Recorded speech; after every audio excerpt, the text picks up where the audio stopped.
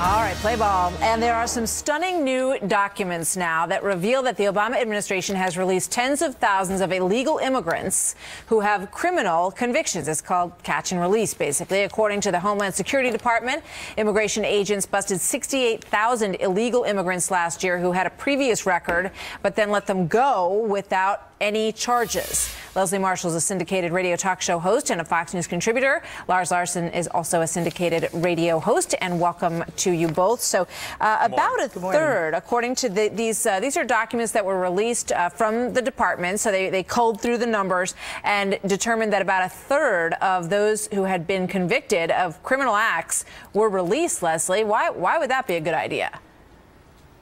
Well, first of all, we have to look at the reality. 98% of those who are deported have criminal convictions. What are the specifics on these criminal convictions? We know they're not traffic accidents or any kind of traffic citation. But in addition to that, we don't have that specific breakdown. And we also have to look at what the Department of Homeland Security allows ICE to do, the appropriations that are given from Congress, how many people they are allowed to deport, and that authority that is given to ICE, they have to prioritize. And I think this is kind of like looking at the report card and saying, you have all these A's, what's up with this A minus? I think that the deporter-in-chief is putting so many criminals outside the country, and this is pretty much the same criteria with Homeland Security and ICE that's been practiced for 30 years. Yeah, but you know, the curious piece of data to me is that the number of deportations has fallen, is down 28%. In 2013 since 2010. And I wonder, Lars, does that line up with a different philosophy in the administration in terms of, you know, letting people stay? And some of them are not, you know, are criminals.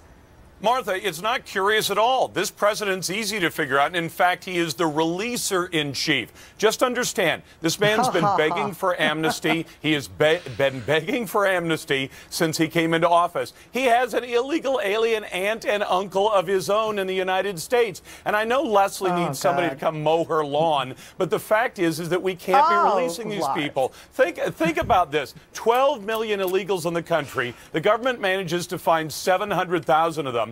Of those, only 190,000, about a third to a quarter, are actually charged, and then they cut 68,000 criminals loose. This is the president who has promised amnesty. So did President Bush, and public pressure kept both of them from doing it. This isn't something new for the releaser-in-chief. This is old hat. Let's take a look at this quote from Senator Sessions on this. And also, I would mention, John Boehner has said that the lack of enforcement is an obstacle to immigration reform. Here's Senator Sessions.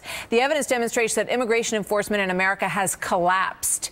Even those with criminal convictions are being released. Secretary Johnson must reject the president's demands to weaken enforcement further and tell him that it's his duty and his officers' duty to enforce the law, not to break it. I mean, Leslie, isn't that hard to argue with? I mean, if you're a legal citizen, you're not allowed to break the law.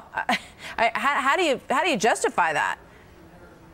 Well, technically, 100% of any illegal immigrant has broken the law. Until we have immigration reform, that is going to be the case. But there's a big difference between a violent person with a criminal record and a non-violent person with a criminal record. I think the reason that we see the reduction in those numbers of deportation is also because it correlates with the reduction of numbers of illegal immigrants coming into the country when our economy took a nosedive, quite frankly, a few years ago, and not as many corporations were hiring people who were illegal immigrants here in California, whether to pick grapes, etc. And Lars, I got somebody to mow my lawn. He's called a husband. Well, you know, Martha, this is what I find absurd. Congratulations, Leslie. That's good. Leslie, I mow my own lawn. But here's the thing. Listen, I like Leslie a lot, but this is absurd. She says if we find the illegal alien, not immigrant, because no immigrant comes to this country intending to break the laws of the country. But if the illegal immigrant hits a little old lady over the head with a brick and takes her purse, Leslie is okay with deporting them. But if the same illegal alien steals the identities of a dozen Americans and then empties their bank accounts, oh, that's nonviolent, so they can stick around and be future citizens. You're speculating, Lars. You don't know that. You don't know that. We're both speculating because we don't have the breakdown of what crimes they have committed. Guys, we got to go. Thank you very much, Lars and Leslie. Good to see you always. Thanks, Martha.